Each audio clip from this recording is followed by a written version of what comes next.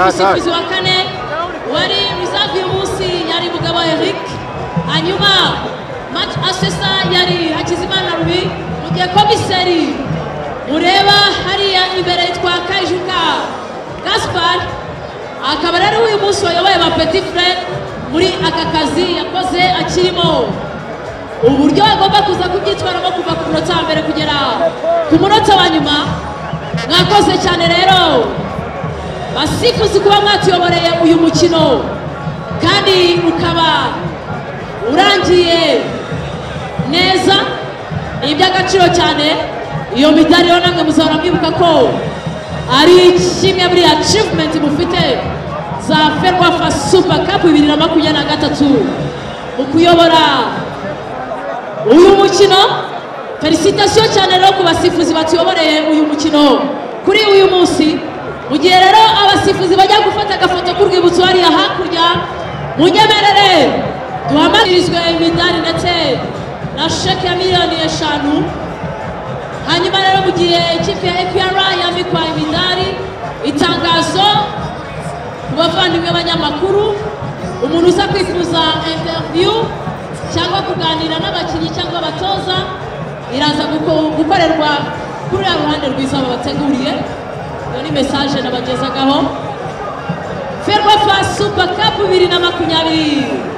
2023 umukino urangiye Rayon Sport itsinze ikipe ya APR Football Club ibitego 3-0, ikaba rero iri gushyikirizwa umudari wa kabiri ndetse baraza gushyikirizwa na sheke ihwanye na miliyoni 5 z'amafaranga y'u Rwanda.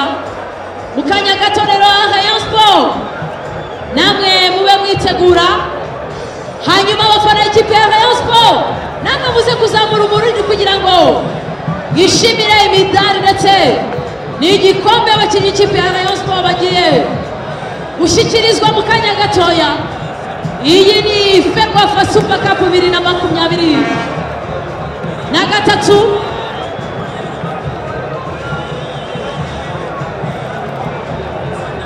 Mu kanya gato rero turahaye ikaze ikipe ya Rayon Sport, ikipe yegukanye Ferwafa Super Cup 2023.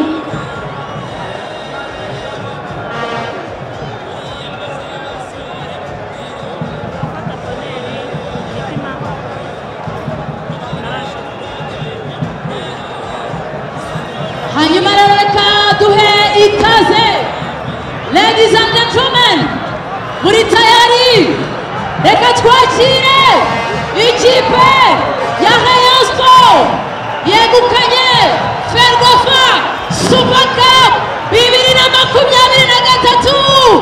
Ikaze ku ikipe ya Rayon Sport, muzamuke kuri podium, muzamuke kuri podium imidari, muzayereka abakopine, muzayereka abamadamu, muzayereka abana, muzayereka inshuti n'abavandimwe, kuko ni kimwe mu rwibutso muzahora mufite. By'umwihariko kanya gato rero nibamara kwambikwa iyi midari ya zahabu, kapiteni araza gushyikirizwa igikombe na honorable minister wa Minisport Madame Ohore Munyangaju Biboza, niba uza kubashyikiriza iki gikombe cya Ferwafa Super Cup 2023 begukanye. Felicitation rero ku ikipe ya Rayon Sport kwegukana Ferwafa Super Cup 2023. Intangiriro nziza zo gutangira umwaka w'imikino, intangiriro nziza zibategurira inzira ya CAF Confederation Cup.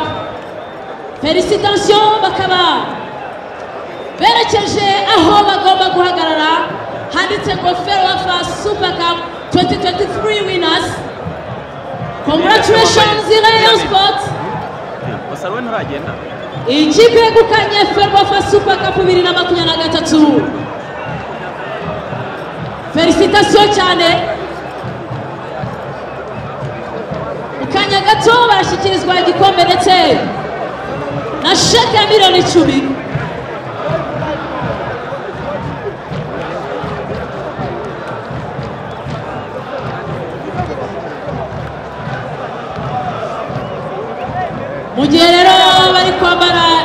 imidari ibintu tugomba kubikora mu buryo bwabyo abakinnyi nibamara kwambikwa imidari ndaza gusaba president wa ferwafa bamushyikiriza iki gikombe ikipe ya Rayon Sport yegukanye ubundi protocole step by step kigera kwa honorable minister wa Minisport ubundi nawe agishyikirize mu biganza ya Patubyaye Abdou niko rero bigomba kugenda igikombe kijye mu biganza bya president wa ferwafa agishyikirize honorable minister Minisport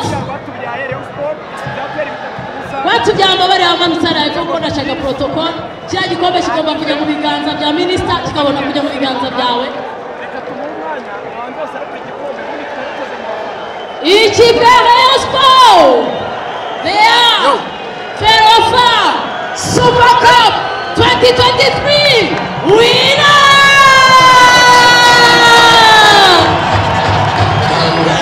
Congratulations and celebrations.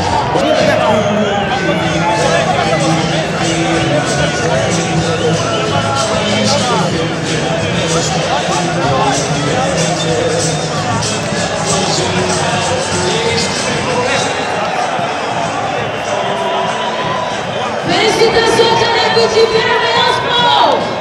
Yegukanye Ferwafa Super Cup Byari. Nagatatu inagira y'umwaka w'imikino reka dutegurane umwaka w'imikino saison ya 2023-2024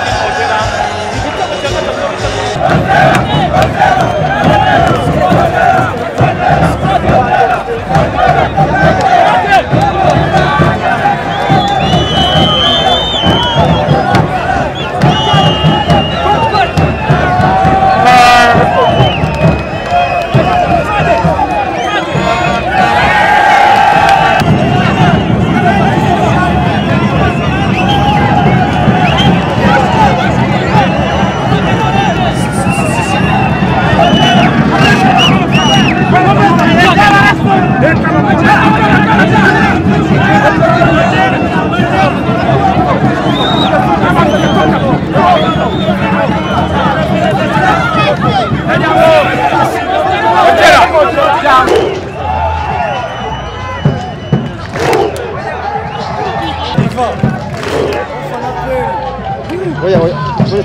Kugera he? Hey! Christophe!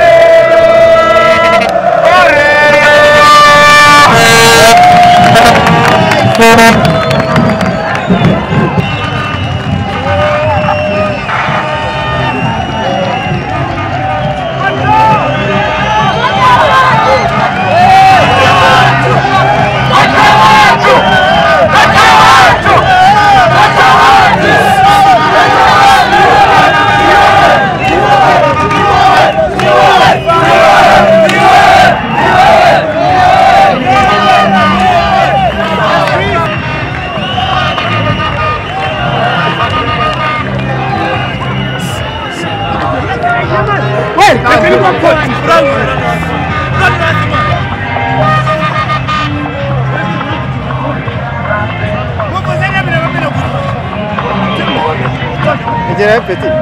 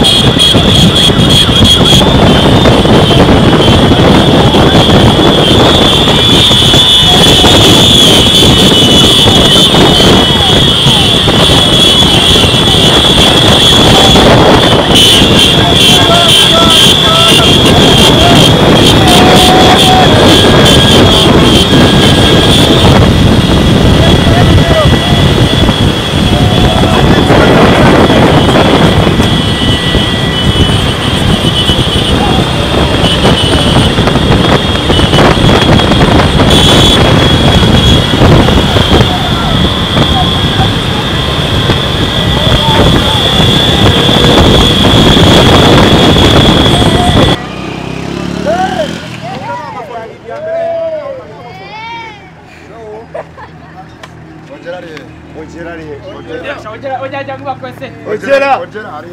Araje. Oya nazi.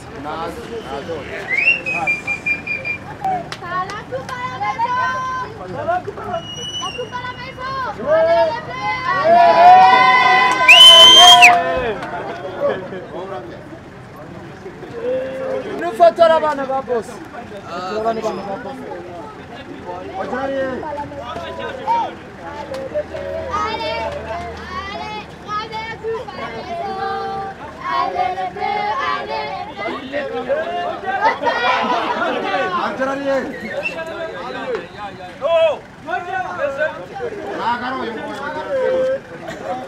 Kugera. Dore nguri inyuma.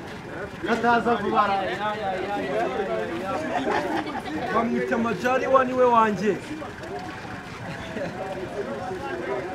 Grand frère, chauffeur ndakwemera nawe. Ni neza. Imana kugira ibitambo bingahe. Bitatu byose.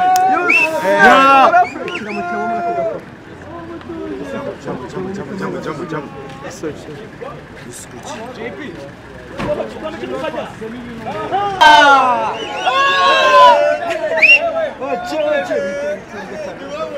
Ojira wacu.